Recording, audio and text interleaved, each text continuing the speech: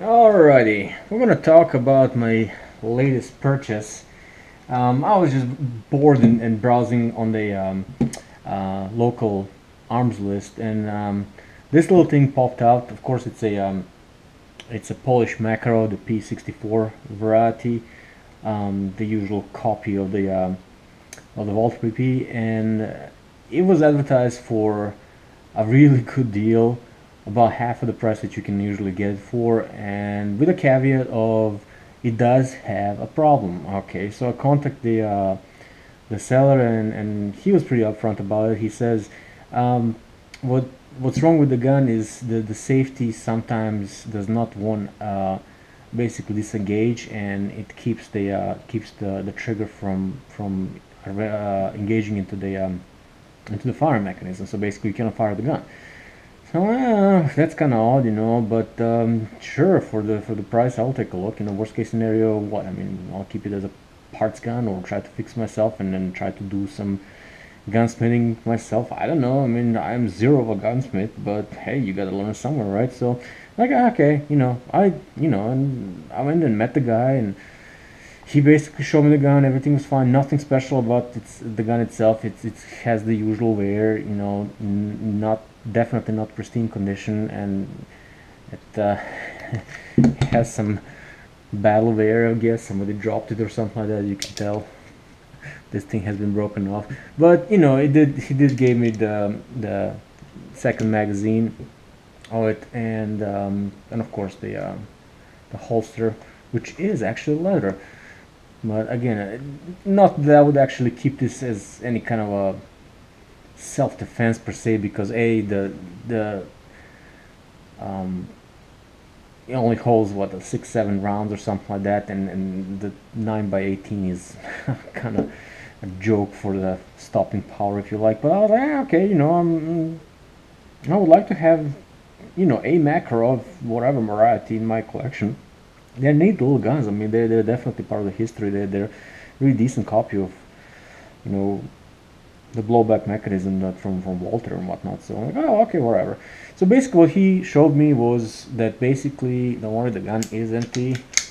Um, that when you pull the trigger, sometimes it will actually act as the safety zone. And he actually showed to me, and the gun did actually exhibit that behavior, and you can see it right there. And actually, when I'm on my way back from him, when I was driving it, I was actually able to replicate this behavior 100% just by disengaging and engaging the safety again. So basically, you saw me do it. So the gun will fire normally, but if you put it on safe and then disengage the safety, you can hear the safety click, but okay, now it did it. But you saw it a second ago. Basically, it will do nothing. Nothing. And you can kind of put it back in action if you snap the thing back in. There we go. Okay. And I asked him, I mean, did you do anything? Did you have anybody look at it? He said not professionally, which is in a redneck code, meaning that he was trying to fix it up and unsuccessfully, and couldn't figure out what was going on. So basically, he says, "Ah, screw it," and basically decided to sell it. I'm like, okay. He did said we changed the I don't know who is we, but they changed the firing spring, and I asked him, did that help? He says no whatsoever. Choice of ammo didn't change. He says no. I shot anything from brown bear to Fiochi and whatnot, and Fioki, however you want to call it. And he says no different whatsoever. The gun will sometimes will fire, sometimes will not, and that's it. So he says I'm not gonna. I'm tired of missing it. Okay, no problem whatsoever. So on my way back home, as I said, I was kind of messing with it, and I realized that I can actually replicate the problem almost 100% just by engaging and disengaging the safety. Of course, now when I'm trying to be famous for fixing this gun, it doesn't want to do it, but you saw it a second ago. Basically, you engage the safety, you disengage the safety, and the gun is just not functioning. There we go again. So basically, he was really honest about that, and the problems that the gun have. But I was like, okay, let's try it. So I was bored, and I kind of started looking around the gun, disassemble everything, take the whole slide off, because I was kind of thinking maybe something is worn off, or one of the springs in this whole safety mechanism is not basically up to the spec anymore and doesn't want to push back or something. I don't know nothing about these guns. I never had a Makarov before. I have a whole bunch of other guns that work fine, so I never had to do anything with them. So in essence, it was like my first time to actually do something about that, and first time I actually have a malfunction in a firearm that was not induced by the nut behind the wheel, if you like. So as I was kind of like, you know, yesterday when it was nice and bright in the kitchen, I was kind of looking around the gun and just overview one thing popped back in. I don't know, did you hear that? One thing popped back into my view immediately. I'm gonna try to show it on the camera. The side covers, they're nice and tight on the screw, but as you can possibly tell, I'm gonna show you that other view as well. This side is nice and flush. This side sticks out just ever so slightly out. You can actually tell it real nicely from this point on, and I was like, wait a minute. You know, it's one of those things, wait a minute, this thing doesn't jive as well as this one. There is an actual physical gap in here. And I'm like, well, that's odd. Well, let's see what we can do about that. So, you know, one screwdriver later, what happened was, I don't know was that the actual case, because I'm going to show you another thing that's kind of wrong with this gun. The side covers are actually the right one is actually mildly deformed, either from heat or I don't know if somebody dropped the gun. But there is an actual like slight lateral deformation to it, if you like.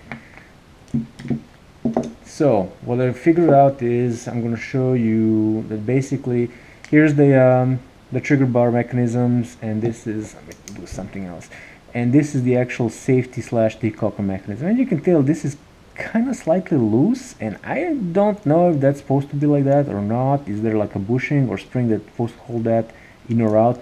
Again, I'm not a gunsmith. I don't know much about these guns.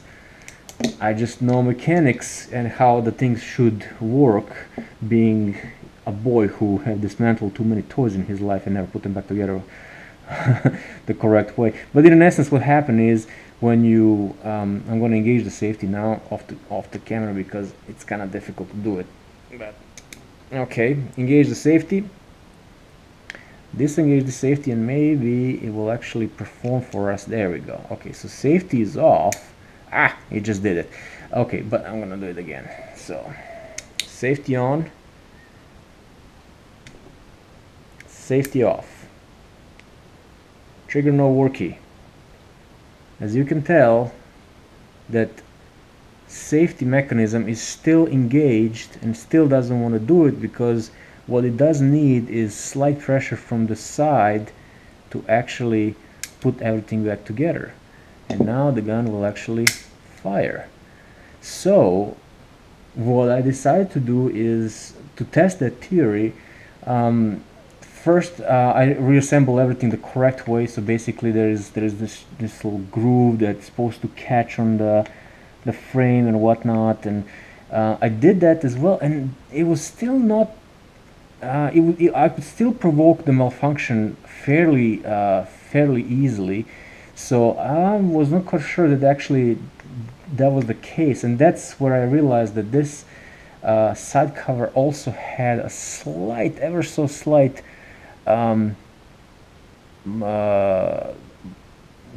guess, heat damage or whatnot.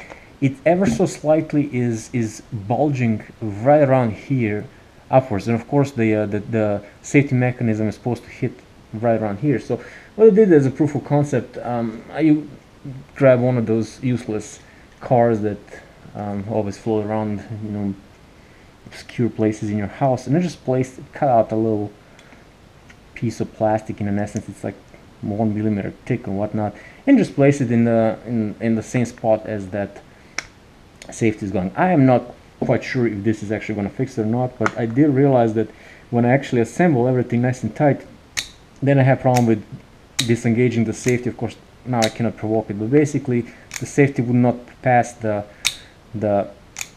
midpoint. But in essence, ever since then, safety on, safety off, always, it would always work, no problem whatsoever. So just a little bit of research, zero money involved, I actually managed to put the gun in a working order. So unfortunately I haven't got a chance to fire it yet because of course 9x18 is a little obscure cartridge, and Walmart doesn't carry it, which is kind of to be expected. Of course they have everything, the usual stuff, but even the local gun shops, I went to like 3 of them, didn't have it. So I had to order it online, and you know, I only got it this morning, the El Cheapo stuff. So hopefully the weather is nice tomorrow. I'm gonna go and see if I can shoot this thing and see if I can actually either replicate the problem without without any parts being involved. Maybe it was just somebody didn't put it back together the way it's supposed to, or if it's actually the gun actually has some damage to the side covers, which in essence it's not a big of a deal. You can always order some. They're about, I don't know, the 20-30 bucks for the original ones, or you can actually buy like a nice wooden ones, but that kind of defeats the purpose of having El Cheapo firearm in your collection, because it's kind of like if you start put on a $50 parts on a $100 gun, and it's like I don't know about what's the savings on that measure, but we'll see. I'm glad that I actually found something that I can actually fix myself with. What's most important, $0. So let's assemble back in. Let's see if we can provoke it. Of course it's gonna work now. Disengage. There we go again. Okay, so it might need that shim on the side. So there you go, folks. Sometimes even you can find a diamond in the rough. I mean, this is hardly a diamond, but it was definitely worth the trip and the price, and the half an hour or an hour that I spent kind of looking around and get to know the latest acquisition in my collection. So yeah, when I do some shooting, I might come back and tell you my impression about this. But it's a nice little thing. It's fairly heavy. I would definitely not use it for any kind of a concealed carry or anything like that. It is smallish, but I have much better choices for that. But again, it's part of the history. Why not? It always can serve as addition to collection. And if it shoots, hey,